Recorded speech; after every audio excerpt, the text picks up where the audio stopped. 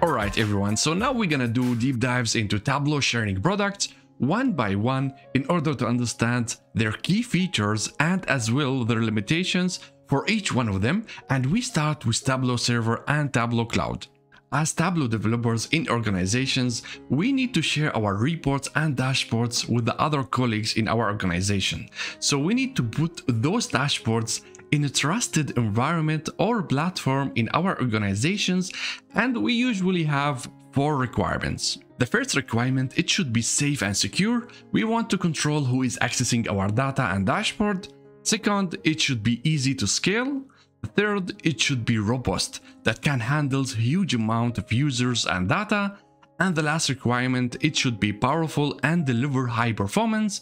No one wants slow dashboards and reports. And now in order to build this trusted environment with these requirements, we have 2 Tableau products, Tableau Server and Tableau Cloud, and we have 3 hosting options, on-premises, IaaS and SaaS. Don't worry about the terms, I'm gonna explain them. Tableau Server and Cloud, they are very similar at the user interface level. You will not notice any differences, but if we are checking the backend level, there is a big differences between them. So now first, let's talk about the user interface level of Tableau Server and Tableau Cloud. Once you publish your dashboard to Tableau Server or Cloud, you can share them by providing links to the users across all departments in your organization. And then the users, they can access your dashboard using their web browser without installing any software at their end. And if you give them access, they can start exploring your data. In Tableau Server or Cloud, you can manage your users by adding and removing them.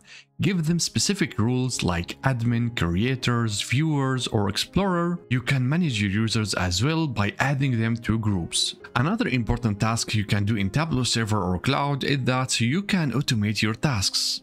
For example, you can create a refresh schedule to refresh your data sources on regular basis, like once a day. In Tableau Server and Cloud, you can monitor the tasks and schedules to check the status, if the job failed or succeeded, and you can find many other statistics about the runtime, the average queue, and error messages, and so on. Not only the users can view the dashboards in Tableau Server or Cloud, but also they can create a new one. If you give the users enough rights, they can even start creating their own insights and views directly on their web browser without having them to install any Tableau desktop. It's something we call self-service BI. Alright, so that was a quick overview of the Tableau Server and Cloud, and next we will talk about the free option, Tableau Public.